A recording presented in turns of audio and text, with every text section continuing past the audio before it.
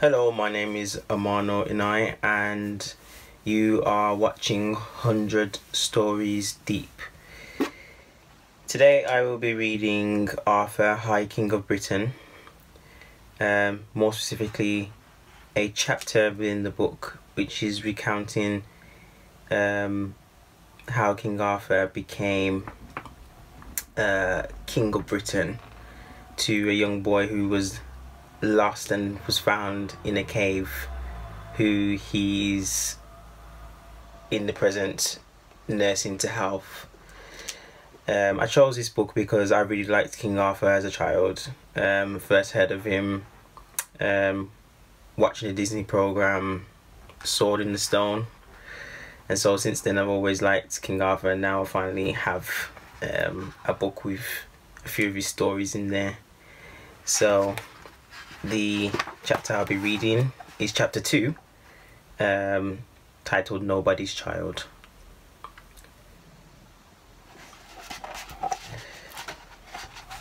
I look at you and see myself as the child I once was, a dreamer, a wanderer. I have to strain to remember the castle where I grew up, the bed I slept in, the table I ate at. But I can still see clear in my mind the wild forests of Wales and the wind-blasted mountains above them, where I passed my early years. And they were carefree, those years. I had a mother for my best friend, and a father for my constant companion and teacher. He taught me how to hunt, to stalk silently, to kill cleanly. From him I learned how to handle a hawk, to sweeten a fox, to hold a bow without a tremble as I pulled it taut, and to use a sword and a spear as a knight should. But from my mother I learnt the great things. I learnt what is right, what is wrong, what should be and what should not be. Lessons I am still learning even now. I never in my life have loved anyone more than my mother, and I think I have never hated anyone more than my elder brother Kay. Kay was 6 years older than I was, and the bane of my young life.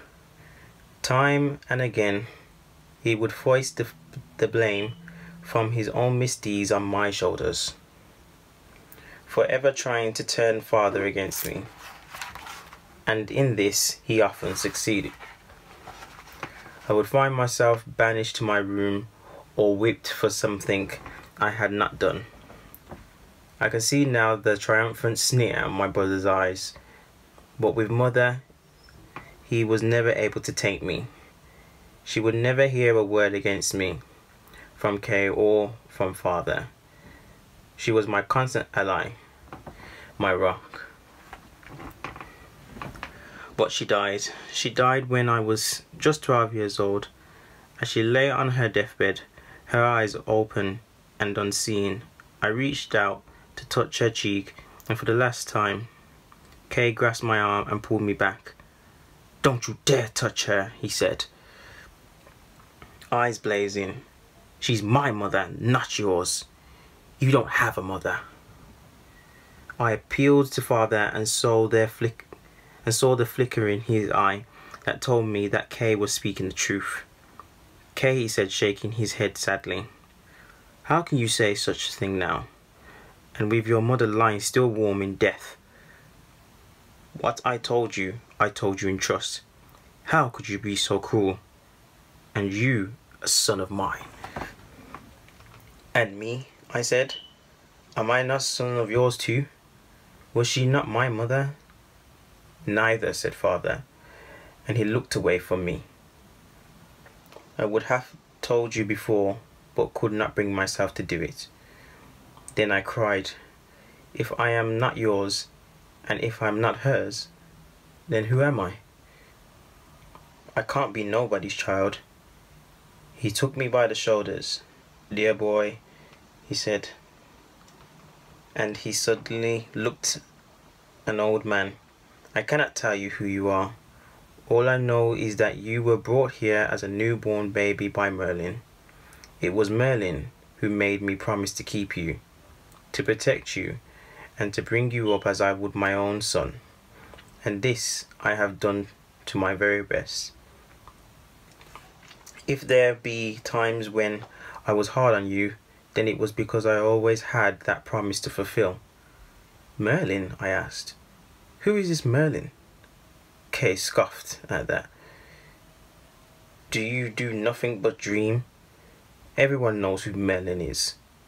He's the maker of the old druid magic, a weaver of spells, a soothsayer. He knows what would happen, long before it does happen. He knows everything that has been and everything that will be. Why he bothered with you, I cannot imagine. I turned to father. Is this all true? Here, by this Merlin, I was brought here? My mother is not my mother? You are not my father? He nodded, and I could see the pain in his face reflecting my own. But Kay had to rub more salt in the wound. So you see, he growled. You are a bastard, a foundling. You should be grateful we took you in. At that my blood was set up. Small though I was, I fouled him with one blow, and I would have done him more damage had not father pulled me off him. That is not the way I have taught you, Arthur, he said, still holding me back. But I broke free of him and ran off into the forest. There I wandered for days and days, like some wounded animal, maddened with pain. I found myself sometime later in a hidden valley, covered with a purple mist of bluebells, and a stream running softly over the stones. Faint with hunger and thirst, I lay down and drank my fill. And as I drank, I thought, I had heard of old men and old women who have no longer the will to go on living, who would seek out such a hidden place and lie down to die, to be eaten by wolves and to be picked clean by crows. There on the bank among the bluebells I decided to lie down and never get up again. I closed my eyes and began to sleep of death. I was not afraid. I would join mother and leave the misery of this world behind me. Deep in my troubled dreams, I heard the approach of an animal picking its way through the bluebells, splashing through the stream. I felt hot breath on my face, and I knew I was in my dream anymore. I braced myself for the shaking and tearing I knew I would have to endure before I died. I opened my eyes, curious to see the wolf that would finish me. He stood over me, his tongue drooling, his great grey eyes blinking lazily. It was no wolf, but a deerhound. And then a voice was calling him off. An old man in rags, a beggar man he seemed to be, was fording the stream, barefoot on the stones and leaning on the staff to steady himself against the current.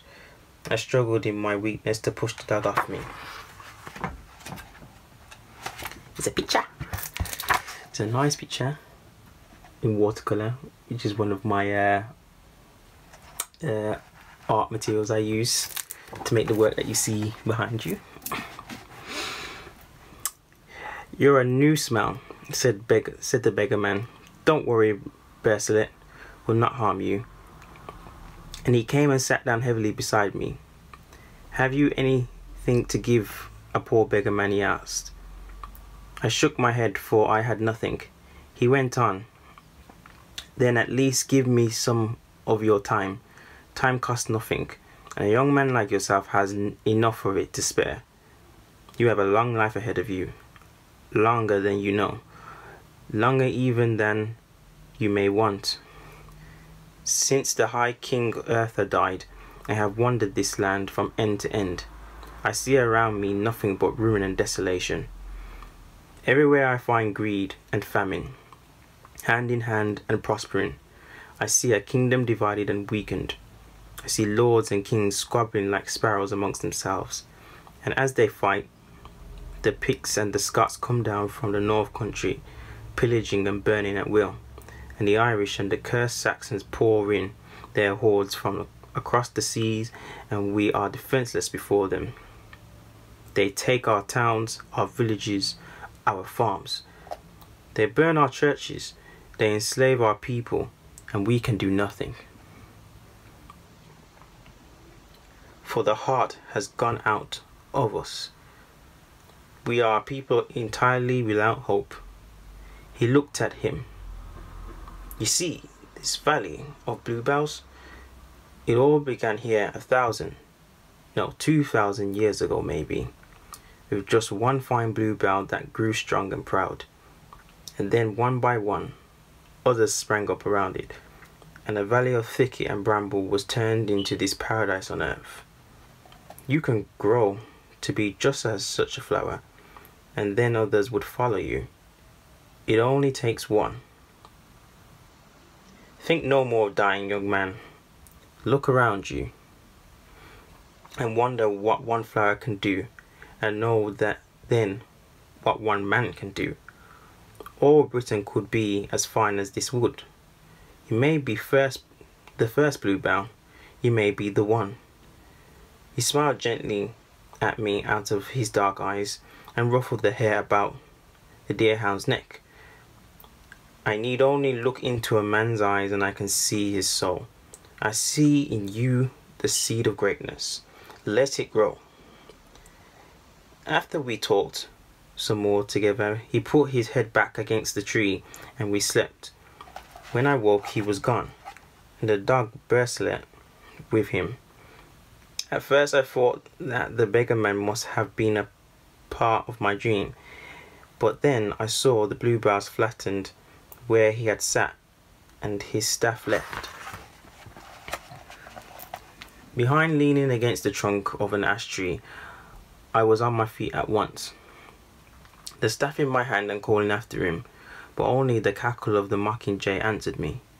I stayed for some days more in the hidden bluebell valley, hoping the beggar man and his hound might return, but they did not. I fed on brown trout that bunched in the shady shadows of the stream, offering themselves for a meal.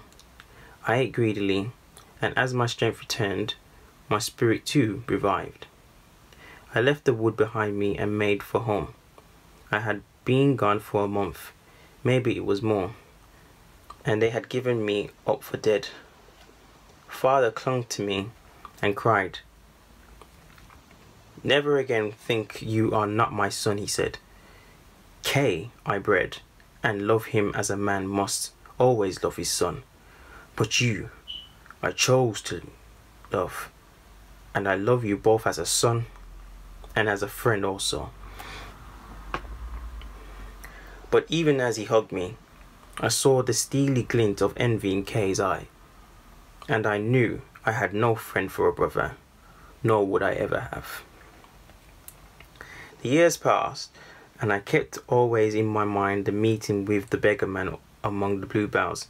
I kept his staff too, and I learned more and more of those marauding Saxons who were driving our good people from their homes, and how there was no one king strong enough to stand against them.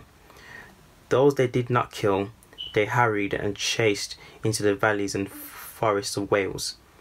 The people came with nothing but the clothes on their backs. They had nowhere to shelter, no food to eat. We did what we could for them, but it was never enough. I heard tales of fire and slaughter and terrible cruelty. Only the south of Britain and Wales itself still stood out against the invader, but for how long, I wondered. For me, there was a new urgency in my battle training. Daily I sparred with sword and spear against Father, against Kay, against anyone who would teach me more. In these mock battles, Kay sought often to provoke me, always when father was not there. I noticed calling me his bastard brother, but I turned aside the jibes with a smile, as a shield might glance away at a thrusting sword. One winter's day, when I was 15, word came to the castle that the Lord Archbishop of Britain was calling every knight in the kingdom to London. Here it would be decided at last, once and for all, who would be the High King of Britain and lead the struggle against the Saxons. It was the last chance for all of us. Father was convinced of it. And far though it was to travel, and dangerous too, he had to go where we were needed. "And you will come with us, Arthur," said father. "Though you are not yet a knight, I should like you with us." "He can ride on our servant then," Kay mocked. "Can't he?" "Will you never learn to curb your wicked tongue?" father said. "Must you shame me every time you open your mouth?" He turned to me. "No, Arthur, you can come as our squire, not as our servant. It will be your first time away from Wales, and your first time in London." And so we all three came to London the week before Christmas, and lodging not far from the great Abbey Church. I saw little of father, who was always away meeting the Archbishop and the other kings and knights and lords. During the day, Kay kept me so busy grooming the horses and polishing the armour that I had no time even to see the city. Kay was true to his word.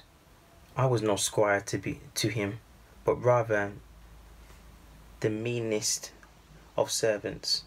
He showed me off amongst his friends. If I wasn't his bastard brother, I was his bastard servant.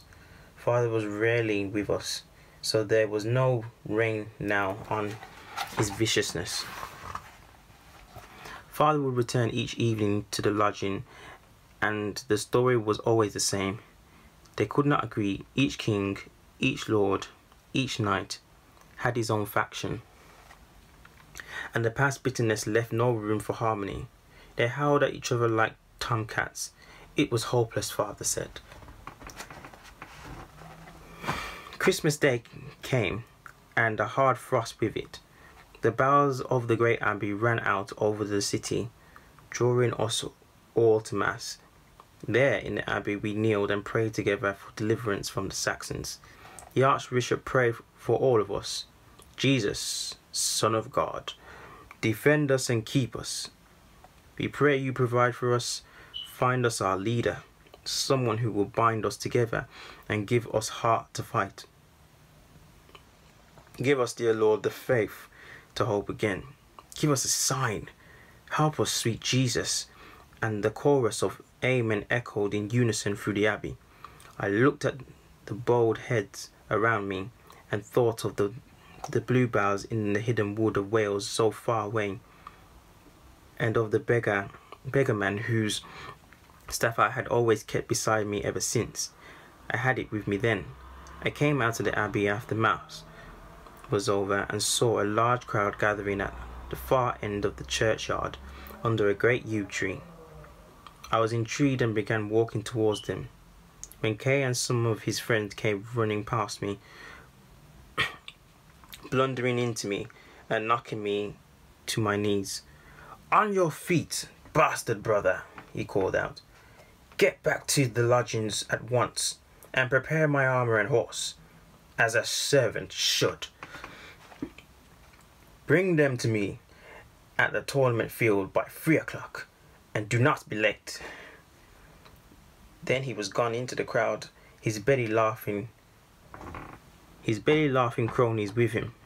I felt the abbey behind me and joined the bustle of the city streets. Everyone, it seemed, was making for the abbey churchyard. I was like a trout swimming against the stream as I walked back to the lodgings through the crowds on the Christmas Day.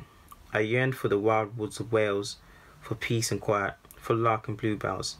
I lay on my bed in my room and dreamed I was there again, the beggarman beside me with Bercelet, his great drooling hound, and the silver stream running softly over the stones, I fell into a deep sleep.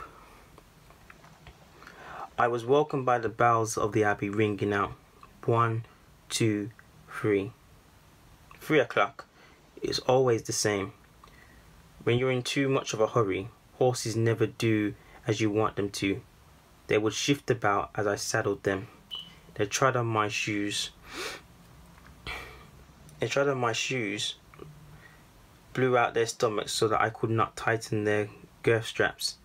I lashed Kay's armour onto his horse, mounted mine and set off. More than once his horse broke free of the leading rein, and more than once his armour fell off, and I had to stop and pick it up again. I galloped the horses through the empty streets, and we clattered over the bridge. I could not hear ahead of me the roar of the crowd. The tournament had already begun. Kay was waiting for me at the gate. His friends gathered around him. His face was dark with anger. "Where have you been?" he demanded. "I'm sorry," I said. "I was sleeping." "Sleeping? You're late. Damn your eyes. You're useless. Even as a servant, you're useless. A useless bastard."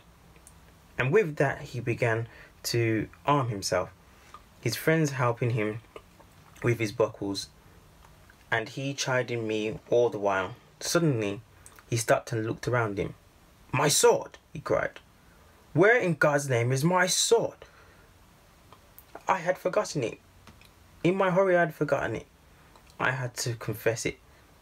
"Then you better fetch it, hadn't you?" shouted Kay.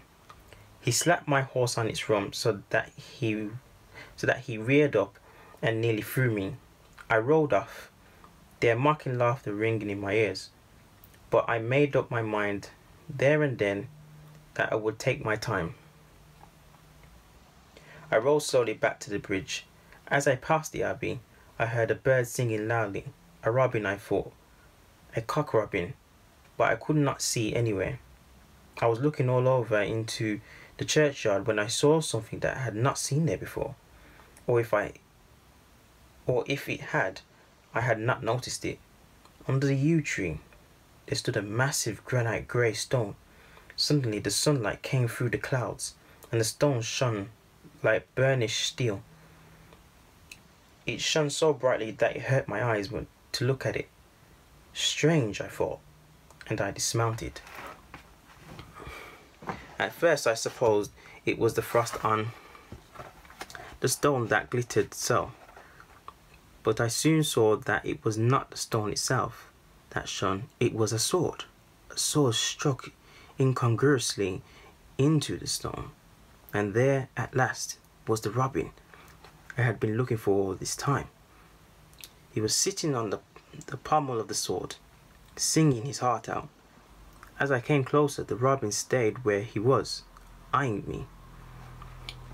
I was so close now, I could almost reach out and touch him, but when I tried, he flew off and up into a great yew tree. My hand was resting now on the sword hilt.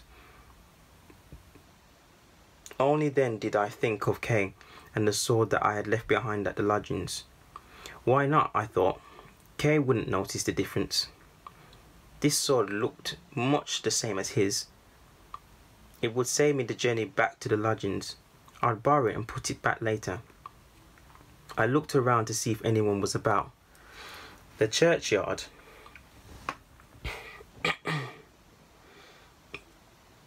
was deserted. I glanced up at the robin. "Don't tell," I said, and I grasped the hilt and pulled it. It came free of the stone easily enough, much more easily than I had expected. It was a fine sword, heavy but well balanced. It fitted my grasp as if it had been made for me. Sword in hand, I said goodbye to Robin and left. As I approached the tournament field for the second time, I saw Kay and his friends waiting for me, and stiffened myself to endure their barbs. I handed the sword to Kay, who snatched it out of my hands. "About time," he snapped. He never looked at it. He turned his back on me and strode off towards the field. I tied up my horse and followed some distance behind. It was my first tournament and I walked around it in a daze of wonder. Flags of every colour flew everywhere. Lions, unicorns, lilies, castles, all dancing in the wind. Tents, gold and white in the sun, covered the field. And ladies, such ladies. Every one of them looked at me like a princess. I moved amongst them, my heart pounding with excitement. They looked at me as though I were not there, but I did not mind. I gazed on the long white necks, their shimmering dresses, their glittering jewels, and I was in love with all of them instantly. The noise of the crowd drew me away from the tournament itself. I stood for some time on my own and watched. There were 30 or 40 knights, busy in mock battles, hacking and thrusting fiercely at each other.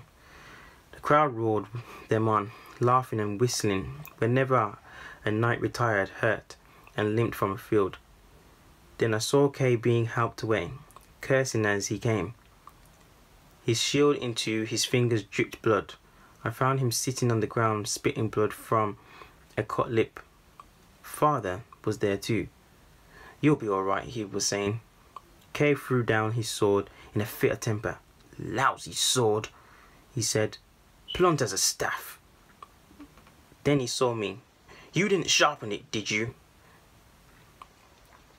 I said nothing. Father had retrieved the sword and was turning it over in his hands.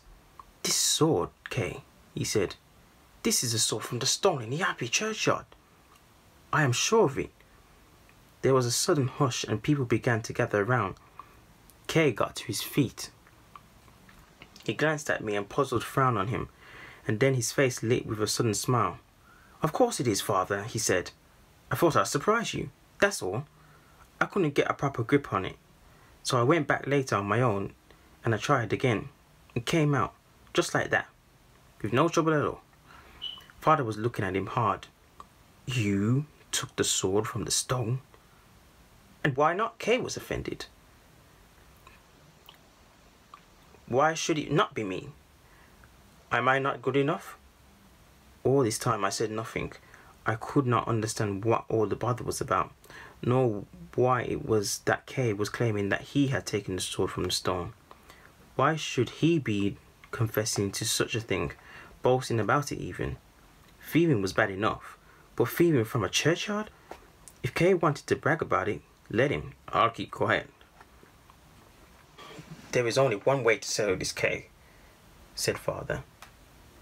"We will go back to the Abbey churchyard, replace the sword in the stone, and then see if you can draw it out again. Agreed?" As we rode back across the bridge, I felt Kay's eyes always on me, and Father too kept twisting his saddle to look back at me. Somehow he already knew Kay had been lying, that it was I who had pulled the sword from the stone. I looked down to avoid accusation in his eyes. How could I explain to him that I had just borrowed it, that I was going to put it back? He wouldn't believe me, and neither would anyone else. Once in the churchyard again, we gathered round the stone in silence, our several streaming breaths misting the frosty air around us. Father took the sword and thrust it deep into the stone. A bird sang suddenly and shrill above my head. I looked up. It was a robin again. His red-breasted fluffed up against the cold. "Well, Kay," said Father, standing back. "Go on then, pull it out." Kay stepped up. I could see he did not want to go through with it, but he had no choice. He grasped the hilts with both hands, took a deep breath, and pulled with all his might. The sword stayed firm in the stone. He heaved at it. Red in the face now, he shook it. He wrenched at it. It would not move. "That's enough, Kay," said Father quietly. "You lied, and you have always lied. You have shamed me yet again, and this time in front of the world. Step down." And he turned at once to me. "It is your turn, Arthur. Everyone else has already tried." I looked around me. The churchyard packed now. everyone pushing, jostling, craning to see. "Don't bother," cried someone. "He's only a boy." "And a bastard boy at that," cried another. Father took my hand and helped me up to the stone. "Go on, Arthur," he said. "Take no notice." The robin sang out again as I took the sword in my hand. I drew it out and as I had done before, without effort, smoothly, like a knife from cheese. Sunlight caught the blade, and the crowd fell suddenly silent. Some crossed themselves, others fell at once to their knees, and then I saw Father kneeling too, his head bowed. "Father, don't!" I cried. "What are you doing? Why are you kneeling to me?" He looked up at me, his eyes filled with tears. "I know now," he said. "It was for this that you were brought to me by Merlin all those years ago." "But for what?" I said. "Father, what are you saying?" "Kay," said Father, "tell Arthur what is written on the stone. Read it aloud for him, so that Arthur may know who he is." Kay did not have to read it as he spoke. His eyes never left my face. "It says," he began hesitantly, reluctantly. "It says, whoever pulls the sword from the stone is the rightful King of Britain." "Quite so," came a voice beside me. The man I had found at my side was a head taller than I was. When I pulled back the hood of his dark cloak, I saw his face was parchment white and etched with age. His hair was long with his shoulders and shone silver in the sun. He put his hand on my arm. "You remember me? You remember Bercelet?" he said. I knew it was the voice of the beggar man from the Bluebough Wood, and beside him was Bercelet, the shaggy deerhound I had once thought was a wolf. "Merlin!" the crowd whispered. "It's Merlin! It's Merlin!" "Then the sword in the sun is nothing but a trick," said one of Kay's friends. "Just one of his magician's tricks, and not a sign from God, as the Archbishop said it would be." "Not true." It was the Archbishop himself speaking as he came through the crowd. "It is from God that Merlin has his great powers. It was God alone who set this sword in the graveyard, and it was God alone who put the sword in it, and the words written around it are written by God himself. I tell you, it is God Almighty who had chosen this boy for our king." "He can't be," someone shouted. "He's Kay's bastard brother. Anyone knows it. And everyone knows it. Besides, he's just a boy." And furious arguments broke out all around the churchyard. Merlin held up his hands to calm them. "Hear me," he spoke softly, but everyone seemed to hear him. "This boy you see before you is Arthur Pendragon, and he is the rightful High King of Britain. His father, and he himself does not yet know it. His father was King Arthur Pendragon, and his mother was Lady Igraine. He is born to greatness, born to save this realm, and chosen by God himself. When he was just a babe in arms, I took him from his mother and father. I took him for safety's sake. I knew that the king had enemy spies all around him. Who would murder both the king and his heir, if they could? And I was right, was I not? Was not King Arthur poisoned? This boy, this prince, this king, I saved. And I saved him for you and for all Britain. He was brought up in the deepest Wales as Sir Egbert's son, and as Sir Kay's brother, but he is neither. He is your true-born High King, the stolen and the stone are proof of it. But not so that no man should ever afterwards challenge him. We will leave the sword in the stone until Pentecost. Anyone who wants may try to draw it out. I tell you now, though, no one but Arthur Pendragon, King Arthur himself, ever shall. And the king knelt again before me, and I felt Merlin's firm hand on my shoulder. For 3 months after I had drawn the sword from the stone, I stayed in London, and Merlin tutored me day and night in the arts of kingship. King after king, lord after lord, knight after knight, came to the abbey churchyard and tried to draw the sword from the stone, and every one of them failed.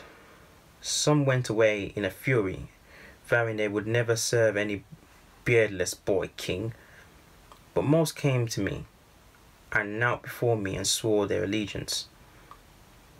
It was some time before Kay could bring himself to do it, and when he did, he could not look at me in the face. He asked pardon for all he had done. If only I had known, he said. I should not have done what I did. I should not have said what I said. What's past is past, I replied. Stay beside me. I knew that. I would never afterwards be able to trust Kay, but thought it wiser to have him near me where I could see him. Berlin had taught me much already. He was always at my side, my mentor, my teacher, and my friend too. He was there with me in the abbey at the coronation as the Archbishop crowned me king, setting the golden circuit of kingship on my head. It was light enough to wear, but I knew even then, as I wore it for the first time, that the burden of kingship would grow heavier with each passing year. I should have been happy that day, but I was not. I was not overawed. I was not frightened. I was numb. Even then, after 3 months, I still could not believe that what was happening to me. At feasting afterwards, Merlin leant across and spoke to me quietly. So now it begins, Arthur.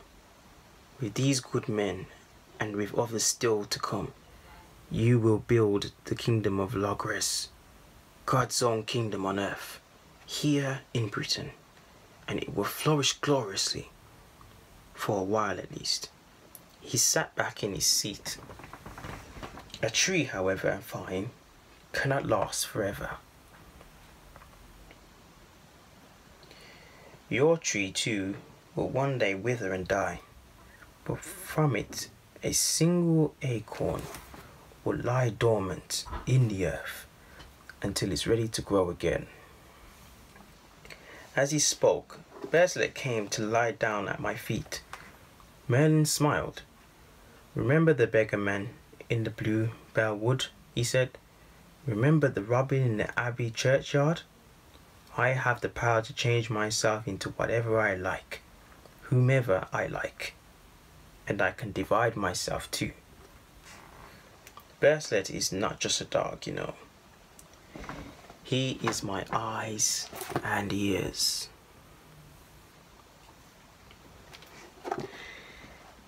He is a part of me.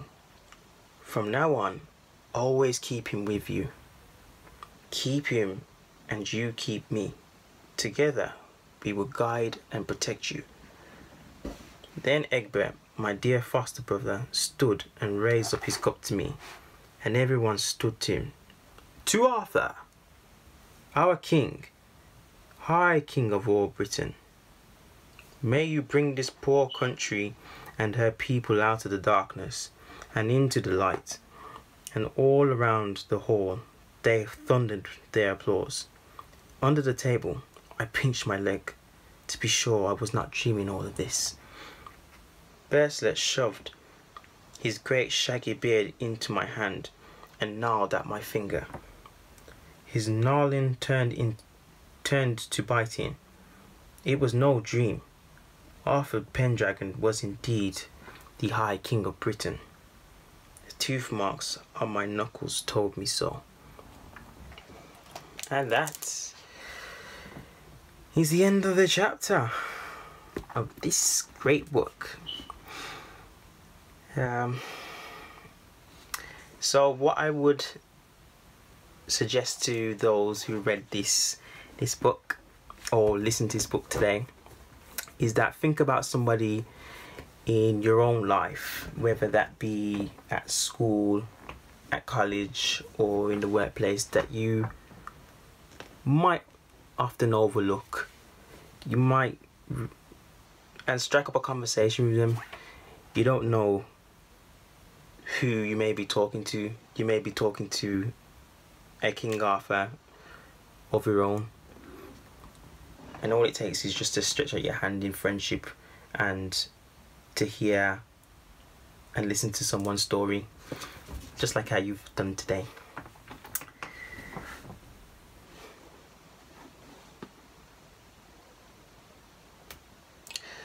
So thank you for listening.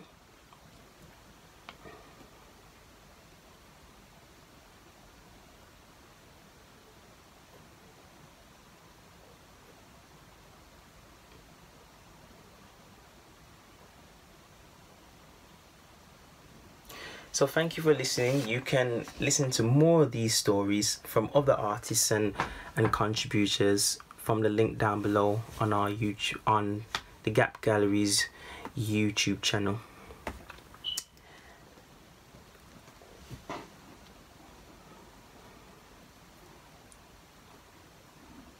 Thank you and goodbye.